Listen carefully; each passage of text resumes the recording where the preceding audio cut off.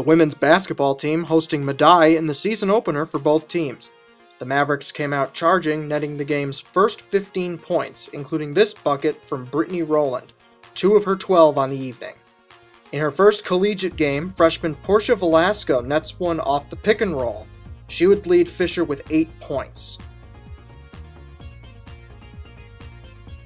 Early in the second half, Cardinals down 49-19, Jessica Kraisman drives to the basket and can't connect, but Megan Soja gets the rebound and putback to inch the Cards closer to the Mavs. Avery Light gets into the action later on in the half with this three-pointer to make the score 55-26.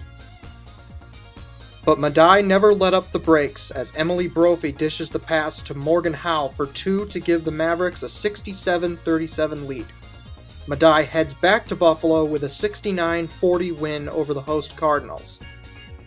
Fisher returns to action on Saturday when they travel to Scranton, Pennsylvania to play the Marywood University Pacers at 5 p.m.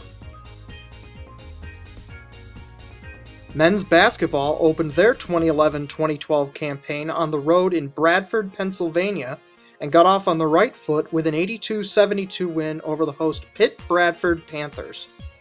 Jordan Gettings led the Cardinals in scoring with 20 points while chipping in 4 rebounds and 4 assists.